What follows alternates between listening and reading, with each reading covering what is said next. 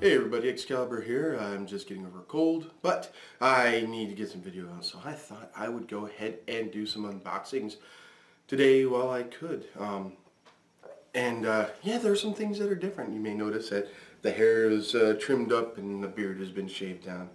My wife wanted me to do some manscaping. So here we are. Anyway, we are going to be unboxing the Battle for Faerun D&D Dice Masters starter set. I picked up 2 of these as what I usually do with any of the Dice Masters kits, so I have the dice necessary to fill out the cards. And we are also going to, we're going to be opening up some boosters as well. Each booster has 2 dice and 2 cards, and we're going to be doing some opening. So while we go ahead and get on with it, get this stuff open, and we will see what we have in store. Welcome back everybody. This is the Battle for Faerun Dungeons & Dragons Dice Masters kit. I will also be getting a hold of the Minsk and Boo cards later on today, hopefully, because you get one when you buy a starter. And play local, win big. WizKids eventsystem.com. I wish there were underlines in there or dashes. But anyway, this is the kit. So let's go ahead and open it up. I don't have my face-cutting knife of death available, so we're gonna have to do this old school with chopped down thumbnails and all that other fun stuff. So let's get those follicles to work. There we go. Now there are a few changes between the regular Dice Masters for Marvel and DC and Dice Masters for D&D. First of all, they refer to heroes as characters. They refer to your sidekicks as NPCs, and there are monsters in here. They refer to things as creatures and stuff like that as well. So here's your standard play set, and it turns out that WizKids has the instructions and playmats available for print out online. So you can actually print out your stuff and get a bigger playmat if you want. So everything is pretty much the same, where you've got cards and dice, and you buy your dice with dice and stuff like that. They now have a cardboard insert to keep it nice and tight. How very awesome. And they've got more tape. This is where my face-cutting knife of doom would come most in handy, but I don't have it. So in here we have our standard pack, which when we open it up, you will see that we've got... Okay, so interrupted by my son. We now have a checklist that is not a card. It's a flimsy piece of paper. Yeah. That's fine, neither here nor there. I wonder if they would have saved money printing it on card stock instead of on separate paper. Then we have our brown, our pink, and our purple dice differentiators. And here we are. We've got all of our basic action cards. Stinking Cloud, Resurrection, Polymorph, Magic Missile, Fireball, Finger of Death, Dimension Door, and Cone of Cold, and Charm. Oh, and Blessing. So here we are. These are all the basic actions, and they are all actually spells from D&D. Anybody who plays D&D, you will definitely recognize these. So let's just take a look at Stinking Cloud. This says deal 1 damage to all characters, both players' characters. Level 1 characters can't attack or block this turn. Okay. So you can only have 3. Here, let's bring that up. As you can see, there we go. You can only use 3 in the deck, and it costs 2. So that's a pretty powerful spell, actually. And let's take a look at the number 5, the Finger of Death that I saw. Here we are, Finger of Death.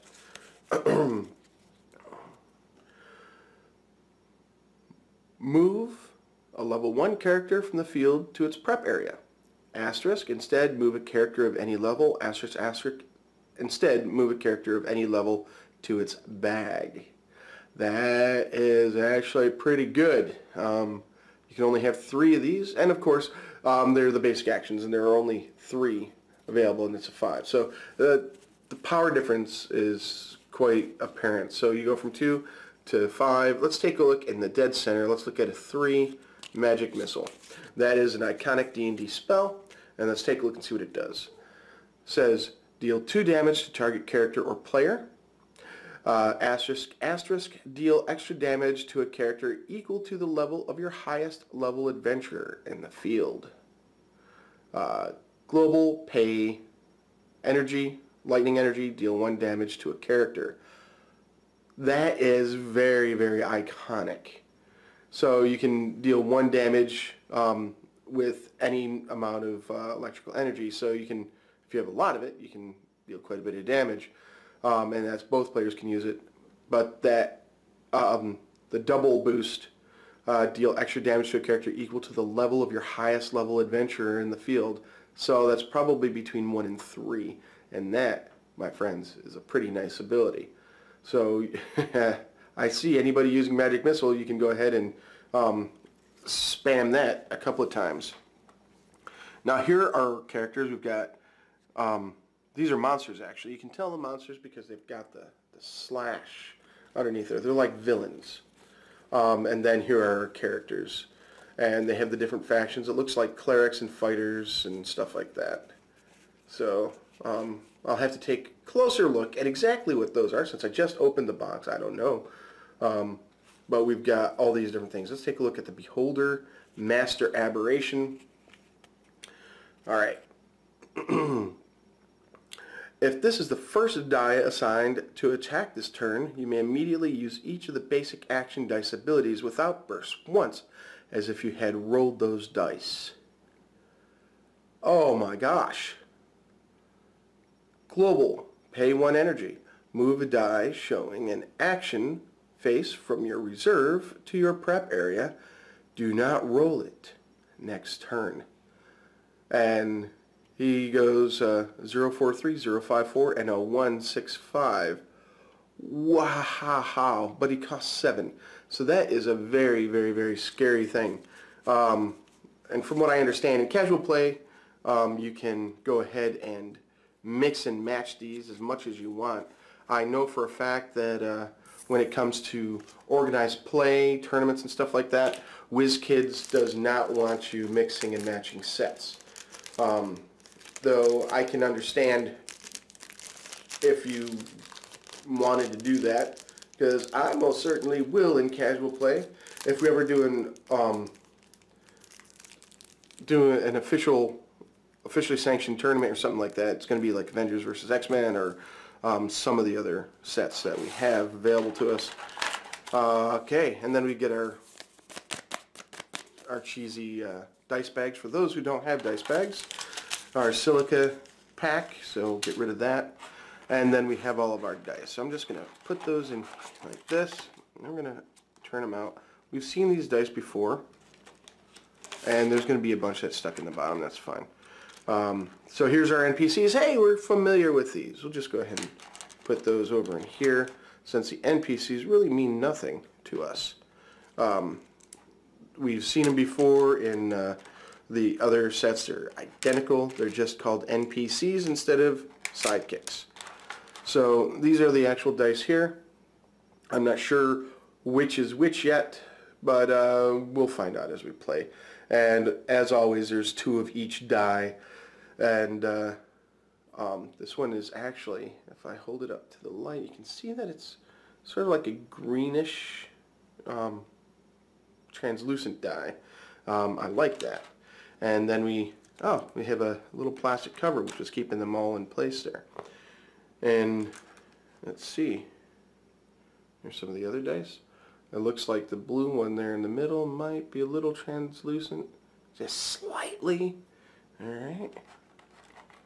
And then there's those 3 again. And then we have these guys here. The pink one is looking kind of cool. And the yellow one, I wish that was marked in like green or orange to make it look like it was toxic or something. That looks like it's a goblin die.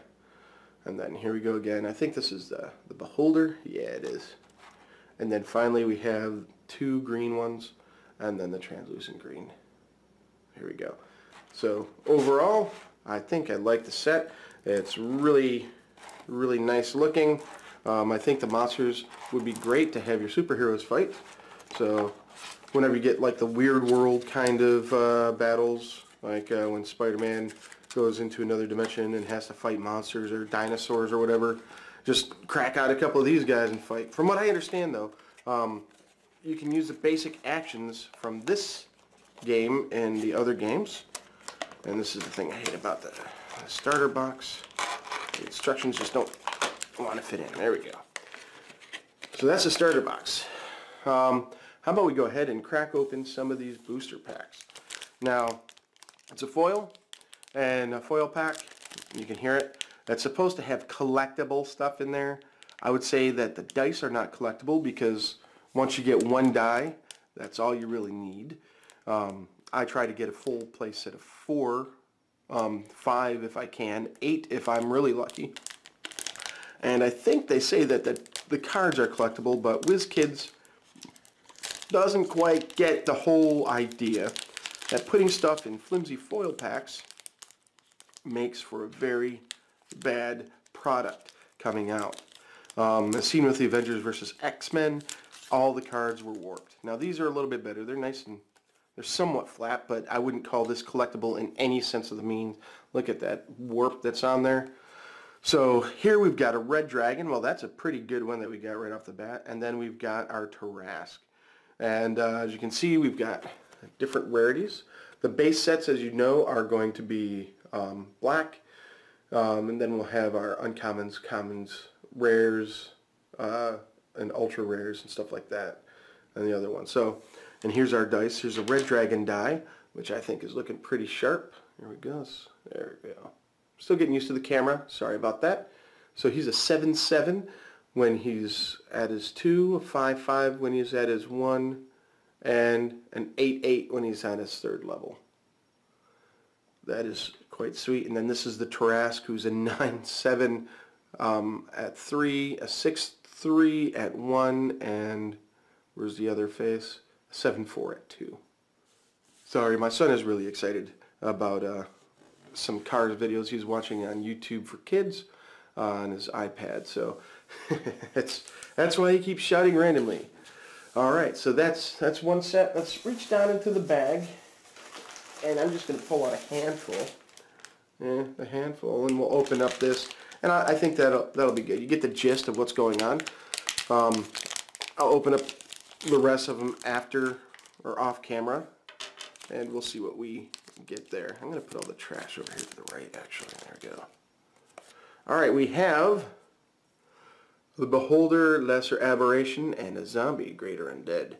And their associated dice. And actually, we have our gray and our gray. Let's go ahead and color code them. So let's go ahead and pull out the book, because that's going to tell us the colors. I always forget the color for rarity and everything like that. So let's see here. It's listed somewhere, or at least it should be. Okay, a note on rarity. Each expansion pack has cards of different rarities, each with a matching die. Common cards have a gray border above the die index. Uncommon have green. Rare cards have yellow. And the super rare have a red. Promotional cards with blue borders can be obtained through organized play. So I don't have any promotional cards. Sorry, I've got a cold. So we have commons and uncommons right here. What I'm going to do is I'm just going to put the dice down here underneath, and we'll have them laid out like this. So here's our commons, our uncommons, and we'll have our rares and our super rares. If we get to the super rares at all, let's see what we have here. Okay, looks like an Illithid is in there. Illithid, they are called Mind Flayers in their common term, common names, and you can see, look at that bend in there. Okay, we have a Mind Flayer that is green, And then we have a gelatinous cube.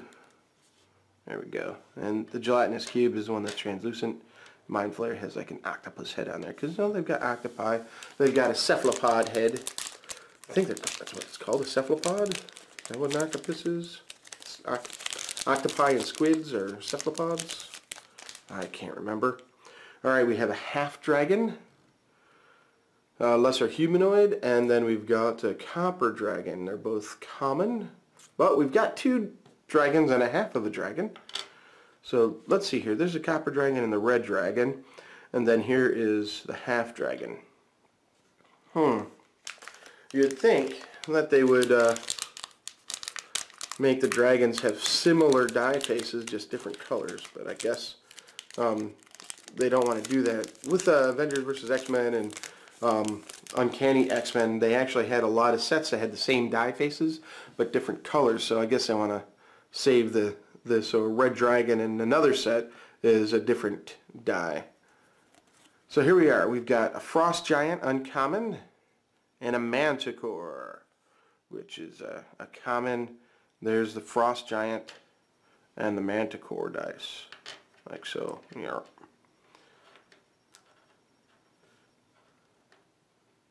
I think those are all right side up. Yep, they are. All right, let's open up the next pack. And we pull out, well, it looks like a fighting-based monster. So physical-based. We have a Sturge, giant bloodsuckers, giant mosquitoes, and then we have another copper dragon. Now this copper dragon, let's take a look. Is it the same? Lesser dragon, lesser dragon. Yeah, it's the same dragon. As you know, the title and the subtitle can be different. So there we go. There's a Sturge, and we've got another copper dragon. I'll just put it down underneath like this. There we go. So I've got 16 minutes left on this battery charge. We'll open up how many ever we can, and then I'll cut it there. So we got a nice big dude. We've got another Tarrasque. That is an uncommon, and then we've got a kobold, which is a common. So I was hoping to get a kobold someday. There's another Tarrasque. There's a kobold. And then let's see here, what do we have here? We've got, alright, we have a half-orc fighter, who's a common, and we have another kobold. Lesser humanoid? Yep, both lesser humanoid. So there is our half-orc fighter, and there is our second kobold. What D&D world would not be complete without some kobolds mucked up the works, you know what I'm saying? Get another handful, and let's just keep opening. Why not? Why not? I've got enough of them. I tend to go a little overboard when it comes to the boosters, since they're like $1 each. It's a lot easier to just go ahead and grab a bunch of them. So we've got a Minotaur, and we've got, ooh, an invisible stalker. Look at that yellow. It's a nice rare. And let's see what his power is. Since he's rare, he should be pretty strong. So, invisible stalker must block if able. When fielded, at least one character must attack on your opponent's next turn. Okay. So that forces people to attack, and here is our Minotaur die and our invisible stalker die. Now that looks kind of cool. Nice white, and all you see is his feet. Alright, let's see what's in the next one. We got a tangerine die, it looks like. I'm really fighting coughing, so if it goes mute, then you know what's happened. So we have a lesser red dragon, and we've got a prismatic spray, which is a lesser spell. I'm going to go ahead and put that, no, we'll just put it there. So here is our lesser red dragon, so we have another red dragon die. And then here is our spell. And as you can see, it's, whoops, sorry, as you can see, it's got the generic energy symbol, and then it's got the spell symbol. So this is an action die that is not a character, it's not an NPC or a monster. And it's not a basic action die, but it's one of those ones that you use with it. And it's got its own special die, so you don't need to use the basic dice. So we have another, oh, we've got a half-orc fighter and an owlbear. Yeah. The half-orc fighter is a different version because the first one was common. This is an uncommon. And then here's our owlbear. You can see all the dice there. We'll just put the owlbear there. I like the headshot on that. Let's see what we have in this one. We've got this. Oh, blank card. No. Limited Wish and another owlbear. So we've got another spell. Choose any unpurchased die, yours or from the basic action cards, and roll it. If you roll a non-energy face, place the die in your used pile. So this is a way to get things without having to actually pay for them. That is awesome. So those 7 and 8s, like the Tarrasques and stuff, are very easy to get a hold of. Well, easier, not very easy. And then this is our Limited Wish with a genie lamp. Or at least an Oriental or a Middle Eastern lamp that you get from like Aladdin and stuff like that. Alright, we've got a skeleton and a blue dragon. The lesser dragon, blue dragon. So here's our skeleton die, which is a very, very straightforward and nice looking die. It's got green. I'll bring it up close so you can see it. It's got a nice green inking on a bone white kind of surface. I think that looks really nice. And then here's our blue dragon. That's pretty blue dragony. Well, we don't have much time left. Let's go ahead and get what I have left on the table done, and I'll do an outro. Yeah.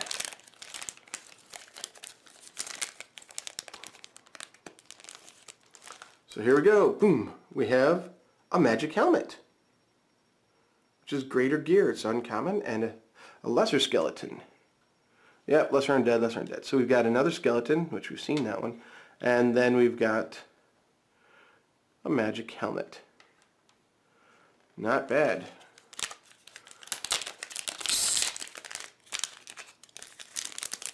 I'm going to have to put together a crew here soon for D&D Dungeon Masters, Dice Masters. Alright, so we've got a Manticore, and we've got a Minotaur, a rare Minotaur. Let's see what this rare Minotaur does. When assigned to attack, Minotaur captures one opposing die of a lower level. This die remains captured until the capturing die leaves the field or uses the ability again. Nice, nice, nice. One thing I wish they had done is on the dice if they had put a level counter on there, because this is the fielding cost, and it's 1, 2, there's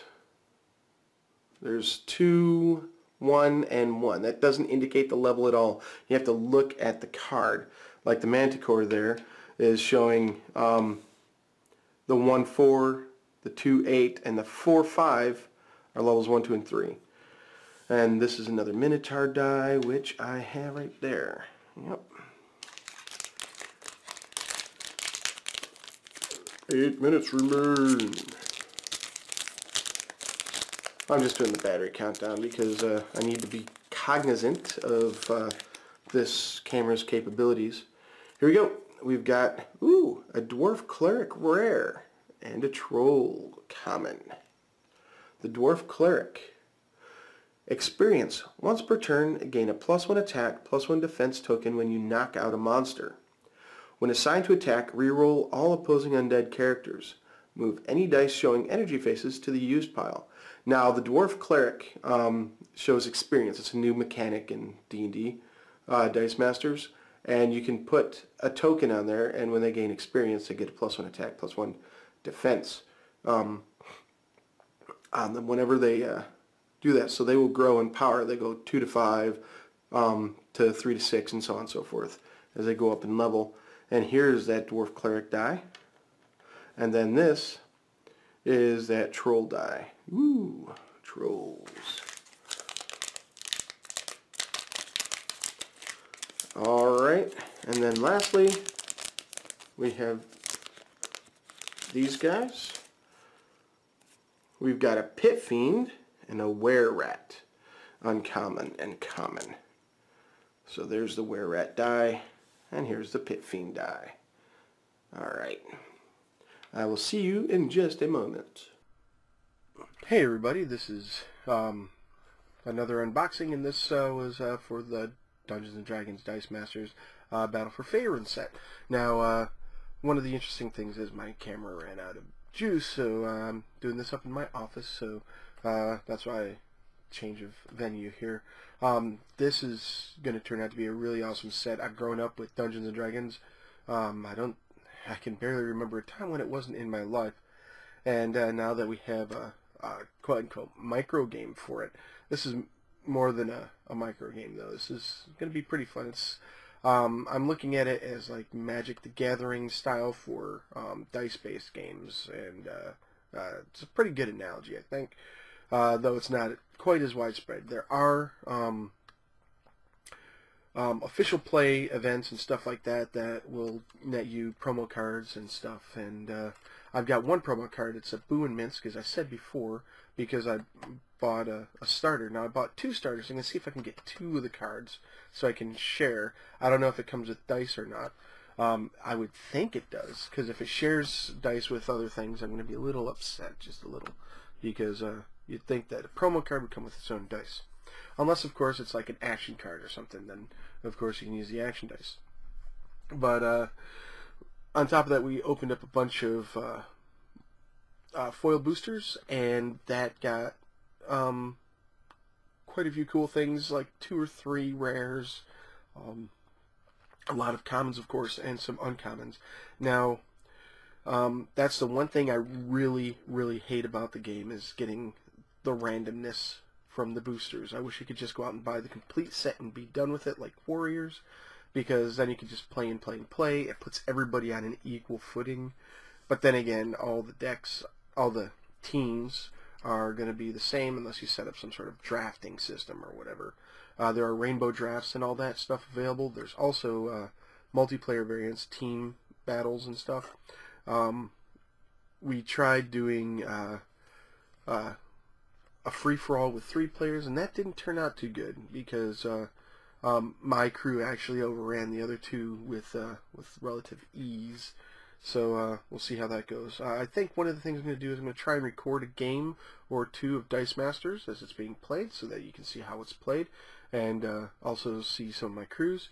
And I think I'm going to start doing some videos with team breakdowns, or crew breakdowns, so to speak. I've got a couple of them that I use. One is the Femme Fatales, and one is the Avengers. And I make big use out of using Nick Fury in that. So these are for casual play. They're not for tournament legal play. Tournament legal play means that the sets have to be all the heroes have to be from one set. You can't mix and match sets, which is kind of silly. But technically, I could, in casual play, you could play with Dungeons & Dragons, you could play with Yu-Gi-Oh!, which I have right up there. You can see it. Let's see here. It's right there. Yu-Gi-Oh! You can play with Avengers vs. X-Men and Uncanny X-Men, DC, and anything else that comes out. I wouldn't be surprised if they came out with Pokemon dice. That would be kind of fun. Pokemon dice, that'd be a huge hit with a lot of the kids anyway. Not to mention I'd buy into it, because you gotta catch them all, right? Anyway, so my cold is still here. I don't know if you can hear it in the nasal or not, but that's it for this unboxing. I'm going to open up the rest of those boosters off camera and see what I get, and if I find anything good, I'll report on it. But for the most part, that's it for the Dungeons & Dragons Dice Masters Battle for Faerun. I got 2 of the boosters, 2 of the starters, and a bunch of the boosters. I highly suggest that whenever you buy starters, get 2 of them. While this does handle 2 players, the number of dice you get per character or creature or whatever is piddly. It's infeasible. Since most of the cards go up to 4, some go up to 5. The only things that you're going to have duplicates of, you're going to have more than you need of the, whatchamacallit, more than you need of the NPCs or sidekicks, and more than you need of the basic action dice. But everything else you'll get doubles of, even the cards. WizKids, $30 would be perfectly fine, maybe $25 for a full set that matches all the cards, and that would be awesome. Why you keep putting it like this? The price point is like $15 for a starter. That's good entry, but the main thing is you need to have a deluxe starter that has dice for every single card at maximum dice. So if you have a 5, you got 5 of that die. If you've got a 4, you got 4 of that die. None of this digging through boosters to hopefully find these, or spending $30 for all the duplicate junk that you get. I don't mind the duplicates. That's me. But if you want to make this collectible, you need to be able to give people everything you need in a starter. That's my opinion. And I'm going to say that. I'm going to say it. I'm going to say it. And I'm going to post about it until you eventually come out with a deluxe starter that has all the dice necessary for the base game, or you put out a deluxe set that has all the dice necessary to play every single card. And that would be beyond awesome, because the number of cards you have do not necessarily mean you need that many dice. So, for instance, in here, each of the characters has 3 cards, and you need between 3 to 5 dice, maybe 2 to 5 dice for each one, maybe up to 6 for some of the really, really weak ones. I haven't seen a 6 yet, a max 6 card. But if you gave the maximum number of dice that's listed on the card for the one that's the most populous, so if you've got a 3, a 4, and a 5 of the same thing, say like kobolds, then you give them 5 dice so that you can cover all of those cards, since you're only allowed to use one of those cards anyway. Anyway, enough of my rant. This is going to be a fun game. They all are. I just wish that the dice were distributed a little bit better, and the starters were a bit more robust. I would pay $25 to $30 for the base set with all the dice in it, rather than just getting half of what you need for a good game. Anyway, until next time, enjoy playing games. Please like, comment, and subscribe. It really helps me out. And as always, this is Excalibur, and I am out.